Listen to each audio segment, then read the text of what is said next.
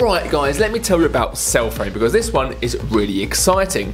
It's not just another blockchain, it's a next level service oriented network built for pretty much everything. Whether it's handling massive applications or even powering something as small as a smart fridge, Cellframe's got it all covered.